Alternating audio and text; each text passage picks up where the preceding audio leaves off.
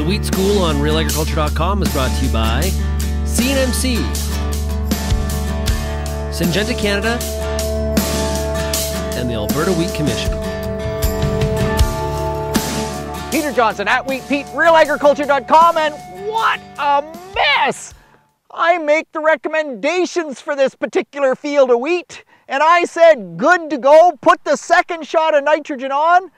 Oh my gosh, incredible burn. It's 2021, Mother Nature, wheat prices are amazing. Everybody finally is paying attention to the wheat crop. They want big wheat yields, so up the nitrogen rate, because a few more bushels is going to pay for that nitrogen. And split your nitrogen, because we got a big wheat crop in the ground and we want to make sure we keep it standing. We don't want it to fall over.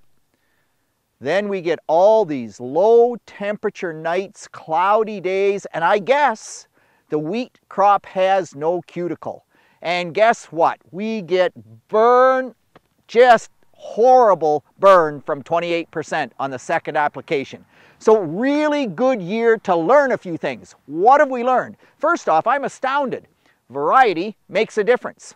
If you have a variety with a very prostrate leaf, one that leans out and tries to canopy over, it burns worse. This particular variety actually isn't that bad. It's more of an upright leaf, and we still got this level of burn. It's unbelievable.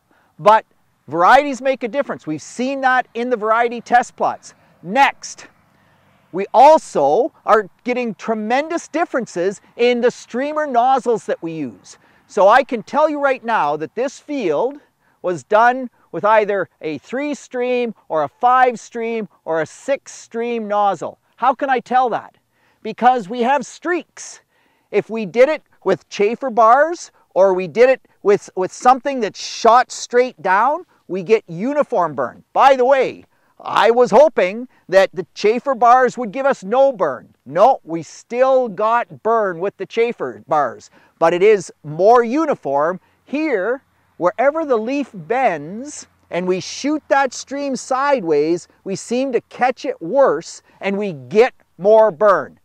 What else? Well, make sure that you don't do it on white frost. We've learned that before, but if it's a frosty night, and we've had a ton of them, white frost is glue for 28% on the leaf, tremendous burn. Next, well, maybe we should do it when the dew's on and dilute that 28%. That should work.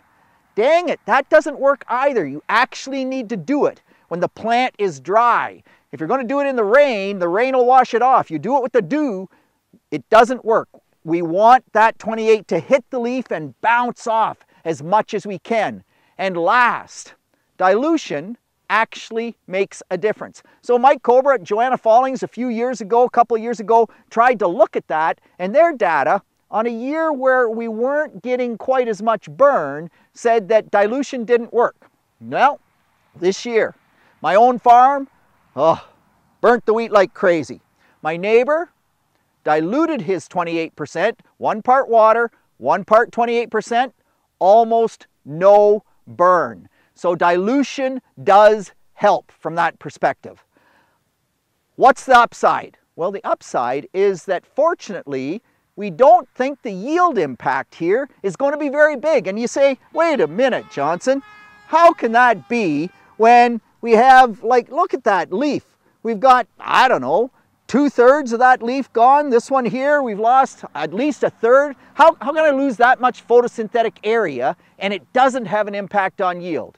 Well, the answer is simple, that it's the upper 2 leaves that give us most of the yield. By the way, I hate burning wheat. Don't burn the wheat crop. Unfortunately, we burn it this early.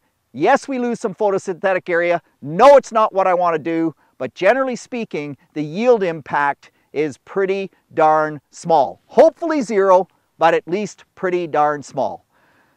One of those years where even doing the best job we can do, we're still seeing way more injury on that wheat crop than we'd ever like to see. The other side of it is that this wheat will stand better because we didn't put on 150 pounds of nitrogen in one shot early on. We split that nitrogen, and so now, yeah, a little burn, but it's going to stand better. We can manage lodging with nitrogen.